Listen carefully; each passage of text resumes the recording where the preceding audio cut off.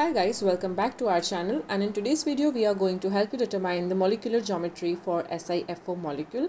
It's a chemical formula for silicon tetrafluoride, and to understand its molecular geometry we are first going to look at its Lewis structure. So this is the Lewis structure of SiF4, in which silicon atom is in the center and it is forming 4 single bonds with 4 fluorine atoms.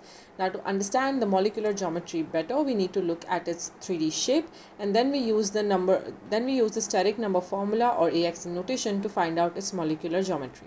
So all these fluorine atoms, when they bond with a silicon atom, they will try to be as far away from each other as possible to avoid any repulsive forces between bonding pairs of electrons.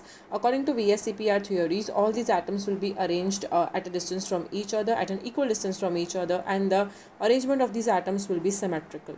So if you view this structure in the 3D, you can see that it has a structure of tetrahedral, but to confirm it further, we are going to use the formula of steric number to find out if we are on the right track. So to find out the steric number, we need to know the electron regions around the central atom.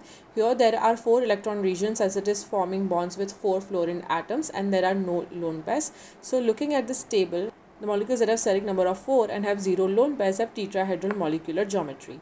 Hence, the molecular geometry of SiF4 molecule is tetrahedral, and the bond angles is 109.5 degrees. So, the bond angles between these will be 109.5, and hence the molecular geometry of SiF4 is tetrahedral. Apart from that, you can also find out the AXN notation for this molecule.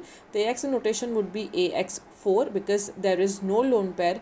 The notation will be AX4, and if you check that table out, you will get to know that even the molecules that have AX4 notation have tetrahedral molecular geometry.